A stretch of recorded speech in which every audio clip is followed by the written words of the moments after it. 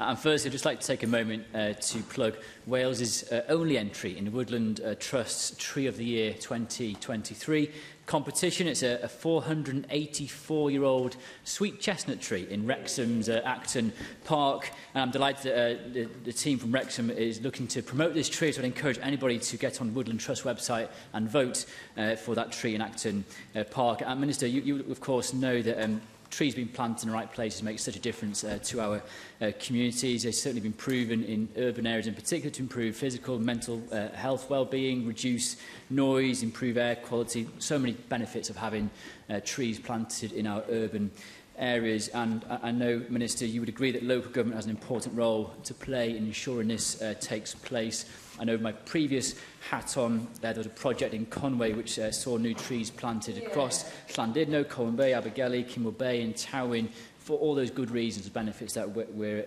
aware of. So I'd be interested to know, Minister, if you have any plans in place at the moment in working with the local authorities in Wales to ensure that they are looking to plant those trees in our urban towns and city centres across Wales. Diolch yn fawr iawn.